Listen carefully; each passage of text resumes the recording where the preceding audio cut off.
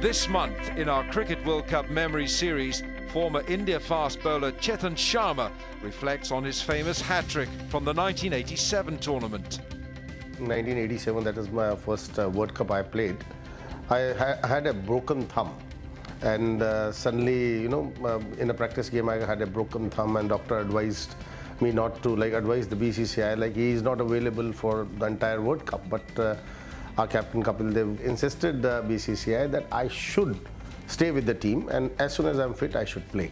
As a fast bowler or as a bowler, you don't even dream of a hat-trick. You dream of 5 wickets, you dream of 10 wickets, but you don't dream of a hat-trick as a youngster. And getting a hat-trick there, I couldn't believe myself. You took the first wicket, you gone for the second one, and third one, Chatfield one came with the entire visor on. I never expected on a wicket, like Nagpur wicket, you're putting a visor on. Kapil Paji came to me and he said, he's scared. Just bowl the straight one, and we can still make it. And I made it, and the ball went through the legs, and after that, everybody's seen I was I was little, you can say, half mad there. And it was a nice thing. And the best thing, playing a World Cup for any cricketer is a big thing.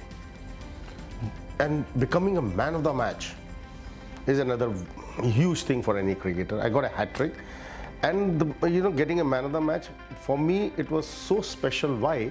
Because I shared the man of the match with Sunil Gavaskar.